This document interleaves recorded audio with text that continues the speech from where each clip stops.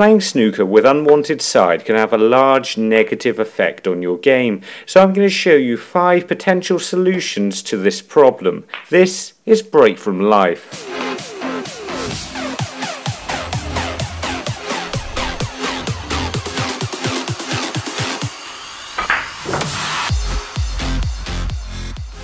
Welcome back, and if this is your first time watching one of our videos, then it's fantastic to have you here. Here's how playing with unwanted side affects a shot and why it makes it so much more difficult. If I want to pop this red and I'm striking the cue ball in this central band, then all I've got to do is work out which direction to play the white in to get it to here in order to pop the red. But for whatever reason, if we say I've got to hit cue ball in this red band on the left hand side, then we're already making the shot a lot more difficult. To start off with, the cue ball is going to be thrown out in this direction. It's not going to run straight towards the red, it's going to go that way. And nextly, the more I go to the left, the more it's going to be thrown out to the right hand side. And not only that, the spin on it is going to make it arc. So not only do I have to find the correct place to play the cue ball to, I have to allow for the arc to get it to that place. And the more power I play the shot with, the longer it's going to make the arc. So I've got to judge how much power I play the shot with and what that will do. Now obviously you want to strike the cue ball in the centre, but it's not that simple, and there's a reason why players find it difficult to play a shot without side. If I queue up to play this shot absolutely dead straight and strike the cue ball in the centre where I position this dot, then I have to pop the red. However, if my cue is coming across the ball at an angle like this, then striking in the centre will only mean I miss the shot. And in fact, the only way I can pot it is to play it with quite a bit of side like this. And this is why people use side, because they're cueing across the ball. So here's my 5 possible solutions that may stop you missing a pot because of unwanted side. Solution 1 isn't a great solution, but it may be a simple quick fix for now.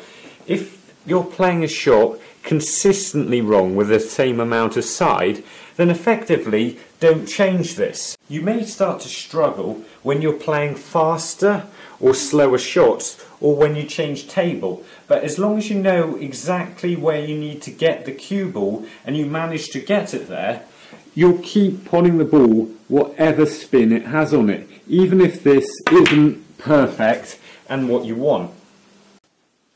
Solution 2 is to walk into the shot on a straight line and not coming at it at an angle like this. It's likely to make you cue across the ball at a slightly different angle every time. And as I was saying in the previous step, if you're doing the same thing wrong every time and it's consistent, it's a lot easier to deal with and play with than if what you're doing is different and inconsistent. And by walking into the shot in the same way every single time, you are at least making sure that you are going to be consistent.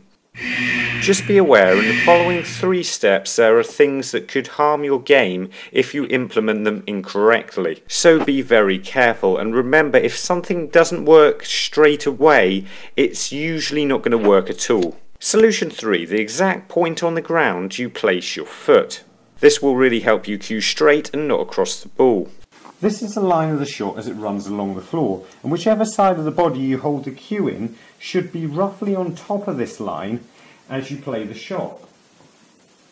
When you're putting your foot in this position, you're setting yourself on the line of the shot. The right place to put your foot on the line is different for each individual player, but ultimately the more accurately I position my foot here, the more accurately I should be able to play the shot. For me, this is the optimum position for my foot, I know because I've tested it, but people are all different shapes and sizes and have varying techniques. So just keep trying until you find the right place. You'll know because you'll start to play better and pot more accurately.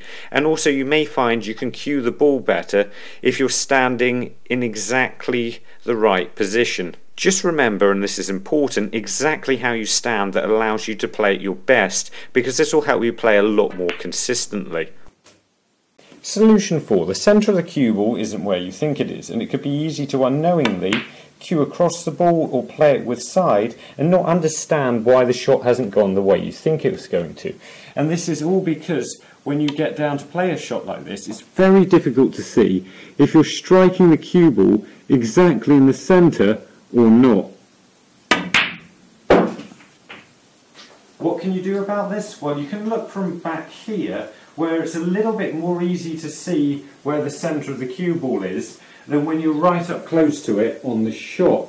And what this will allow you to do is work out where you think the centre of the cue ball is when you're stood up away from the shot, and see if that's the same place when you're close up to it. This only gives you a rough guide, but it does give you some idea of if you're doing it right or not.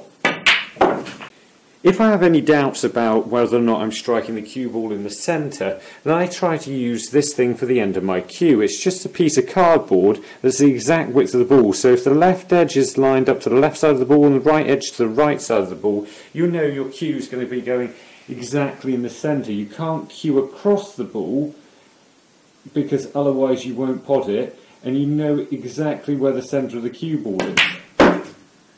So if you want to take away any doubts you have about striking the cue ball in the centre, then I show you how to make this thing. In our video, hit the centre of the cue ball. It's in the card right now and on the Break From Life channel page, along with a load of other videos that will help you dominate at the game and make the commitment to becoming a better player by subscribing to the channel. Solution 5. Test that you're cueing perfectly straight by moving your cue back and forth along the bulk line like this.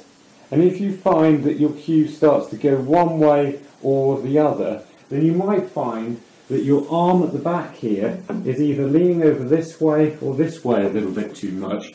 And if it's leaning this way, it may be coming in around at this angle, or if it's over this way, it may be going away at that angle. Also, you may find that you're not quite standing on with your foot like we showed in solution 3 on the line of the shot. Remember, players who are focusing on playing the game tend to do better than players who are worried about their technique. In this video we've shown how important the stance is, so if you want to know how to stand in snooker, then try our video how to stand in snooker. Or if you want to know how I was lining the shot up in solution 1, then try our video snooker aiming system. And remember, don't just watch, play, and make the commitment to becoming a better player by subscribing to the channel and visit the website. See you later.